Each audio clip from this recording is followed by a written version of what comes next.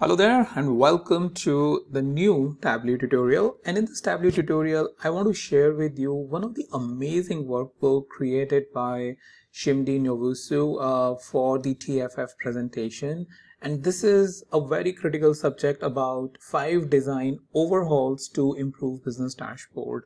Because this is something very useful for the beginner who start creating the dashboard and create a dashboard something like this, right?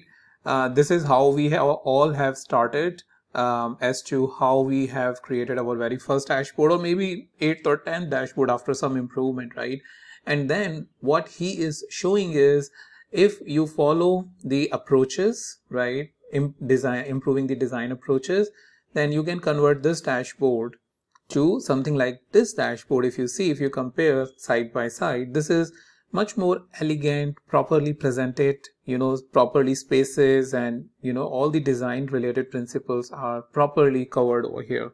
So I really liked it, right? Something I would always keep it as a handbook or as a bookmark to really, whenever I need some sort of a design thought process, design thinking, design guidance, this will be my go-to workbook. What it has is basically 5 different designs, right? 5 designs overalls to improve business dashboard. So this is something which was created for TFF presentation. I'm pretty sure T is for tableau over here, but I really don't know what is entirely TFF means, but probably I will search and maybe write it in the description once I search about that. So whole idea is how you can do this. So I'm just showing you this from right from the start, the design principles which is being shared here. Also, the link of the dashboard or link of this book is present in the description. That way you can go and basically play with this dashboard, bookmark for yourself, and even share it with others, like I'm sharing it with you. Share with others who are your fellow developers, so that you have good looking dashboards in your organization. Also, if you want to learn how you can create such dashboard, because here what we are talking about the design principles, but if you are really struggling with how to implement these principles into a practical dashboard, you can even join my training. So I give a tableau workshop or a tableau training where I cover 10 different industries dashboards as to how you can apply the design skills, the tableau calculation skills, the parameter skills, action skills, container skills, all of that in one single workshop and 10 dashboards, so that after the end of the workshop you have everything that you need to create a good looking advanced dashboard, right? So with that, let's go ahead and let me show you the principle number 1. So I clicked on the start. So again, good functionality, right? Let me just click it. I think it was session was expired. So this is something which he has shown what is a first how initial design really looks like, right? For the sales dashboard, you have filters, you have home icon to go back to the home for this presentation, but this is how it looks like. Now let's click on next and see what's the first design principle is apply white space, refer to the amount of space around and between objects, right? White is beneficial. White space introduce harmony and balance into the design. It makes it easy for eyes to see what's in front of it. Improve the processing of visual information and guide the user to next item. Cannot emphasize enough like how much it is important that you properly put white spaces around and among the or in between or among the different objects that you have. Plenty of white space around the chart helps the audience focus, thus improving the dashboard readability. How to execute?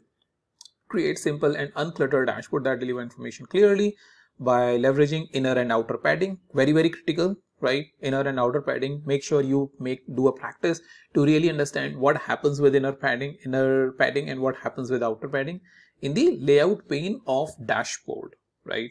So inner padding add more spaces around the chart in the worksheet. Outer padding adds more space around the actual worksheet, right? So make sure you practice or you play with it to really see it in action. Now let's view the dashboard with white space. Now if you see from previous dashboard to this dashboard, there is a proper white space that is been around this the sheet and outer side, if you see, and now it looks like a little bit much better as compared to the previous one, where all your icons all of your objects was pretty near to each other, right? Now let me click on next and show you the next design principle. The second one, ensure proper text use. This cover proper use of title, subtitle, label, and appropriate application of text hierarchy, like what should be your main dashboard title, what should be the chart title, all the other subtitles, general text, the chart labels, access labels, and annotation, right? So why it is beneficial is because descriptive titles and subtitles gives you a better understanding of what is shown. I cannot emphasize, like for business dashboard, how much important it is that you give proper information about the metric, the objective of the metric, what it does, right? And how to execute. Generally speaking, larger and bolder text element will catch the eye more quickly than smaller and less prominent text element.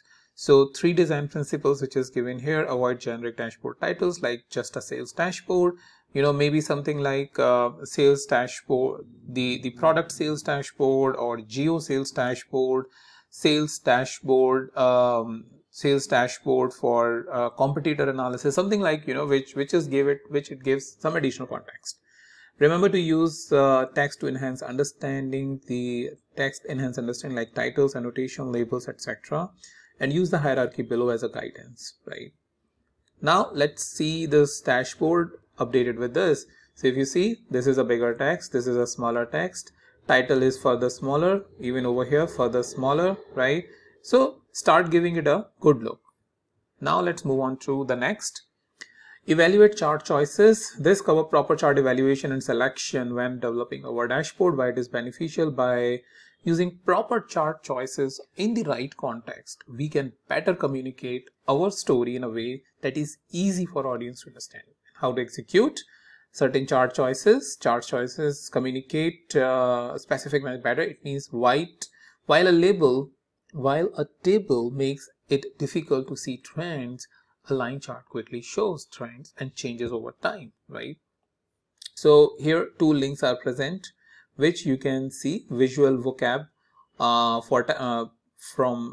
which is present in the Tableau public, created by Andy Cribble, one of the very Tableau Zen master, and he also has a Tableau blog. So make sure to check it out. Even I have learned a lot from Andy.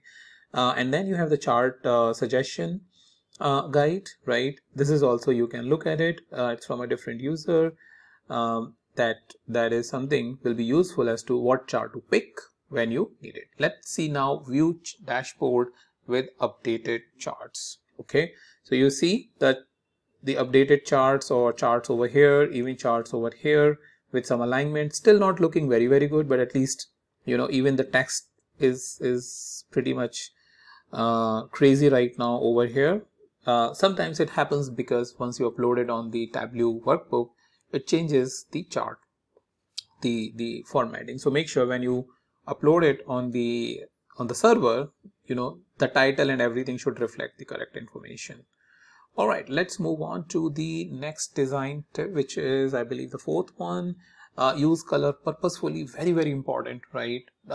You should be very strategic, like it is mentioned. This covers strategic use of color to draw audience attention to insights into our data.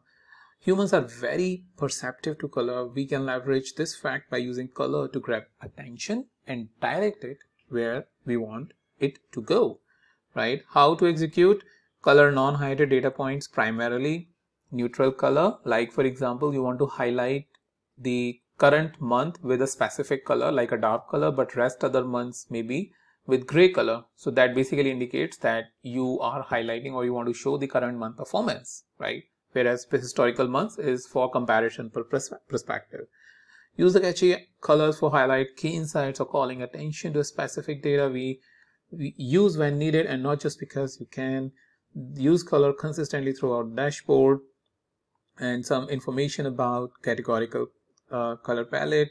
Use when you have different unrelated data. Sequential, use one color to show sequential values on a continuous scales. diverging color palette uses two usually contrasting color to show negative and positive values. For more information on color to use, here is the detailed guide to color in Data Viz and Viz Style Guide by Data Wrapper blog, right? So now let's see the dashboard with the updated color, right? So now you can see you have the colors over here, the gray line, but this is the highest, this is the lowest point, indicating the dots are indicating that, and then these colors over here, right?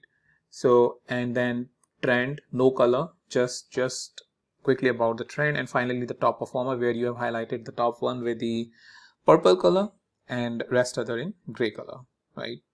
So that is something you have it when you use the efficient, when you have the efficient use of colors. Let's move on to the next one, which is, I believe, the final one, eliminate noise from the dashboard.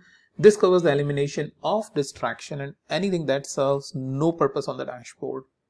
Why it is beneficial? Well, eliminating noise from the dashboard keeps the user focused on what's essential, how to execute, while remove all the borders, grid lines, axes, labels that are not essential, and you run through the dashboard from start to finish and define every visible component exists on it. If you can't say why it's there, then it shouldn't be there, right? So a good question to ask. So it's easy to overwhelm audience. So when in doubt, generally better to have a little showing than too much. Now let's see the final dashboard after applying all of these techniques, and that's what we got, right? So if you compare what we had initially compared to what we have right now, it's probably an improvement. I would say close to 80 to 90%, if not 100%. You know, if you are an advanced user, you're feeling it. Hey, what's really going on with these, right? Why this one is big, or why this one is big, right? That's why I'm keeping it like close to 70 to 80% by applying all the colors, white spacing, and removing the noise and everything, right?